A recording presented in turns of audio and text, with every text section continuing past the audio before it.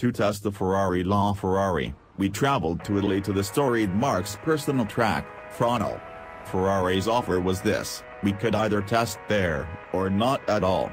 We chose to test. The Fiorano circuit is nearly 2 miles long, a 13-turn roller coaster built on what was once Italian farmland. Our usual testing venues, where we gather our 0 to 60 mph times, quarter-mile acceleration, braking figures, and grip numbers are nothing like racetracks. Putting a car through our battery of tests calls for a long, flat straight, usually one more than a mile in length, as well as a 300-foot skid pad to assess lateral acceleration. But even when we test at our locations, Ferrari doesn't just let us jump into its cars and test them.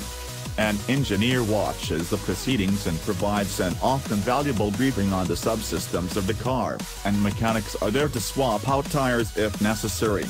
When asked why all the bother, Ferrari says it wants the test to go smoothly, and being there ensures that any problems that arise can be hammered out that day. Every modern Ferrari we've tested with the factory's knowledge also had the automaker's own test equipment inside the car to record what we're doing and, as they tell us, as a backup should our own test equipment fail.